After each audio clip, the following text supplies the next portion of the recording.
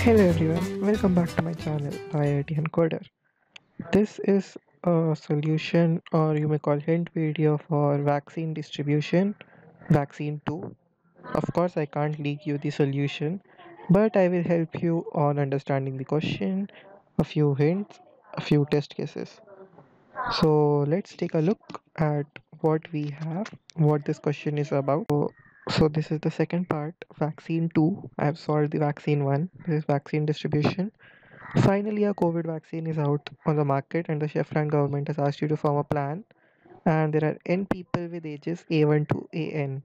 And anyone with the age greater than equal to 80 or less than equal to 9 is considered at risk. And the constraint is that you can vaccinate only D people per day, and you cannot vaccinate person at risk and a person who is not at risk. So there are just two constraints, and it's a very simple problem hence, and you need to find the smallest number of days. So I don't know why they even gave this problem. It's so easy. So it's, you can see the constraints that gives you the time complexity. So let's take, see, there is only one subtask. Okay, that means that this problem is very easy usually.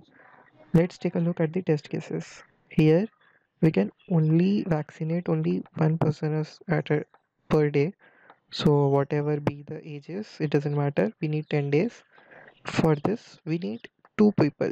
We can vaccinate two people per day. So these two both are at risk, so we vaccinate them. These two are not at risk, so we vaccinate them, and this is left. So the answer is three. So basically, what hint I can give you is there are two groups. You can find the maybe you can maybe find the answer for the two groups separately, and because you cannot vaccinate them on the same day, so now you are left with just one constraint, that is the age, that is you can vaccinate up to D people per day. And now it is similar to vaccine 1, I guess. So just try to solve it. Do leave your comments in the comment section, and do hit the subscribe button, and stay tuned because I will be posting a lot of videos for competitive programming and anything you want. So stay tuned.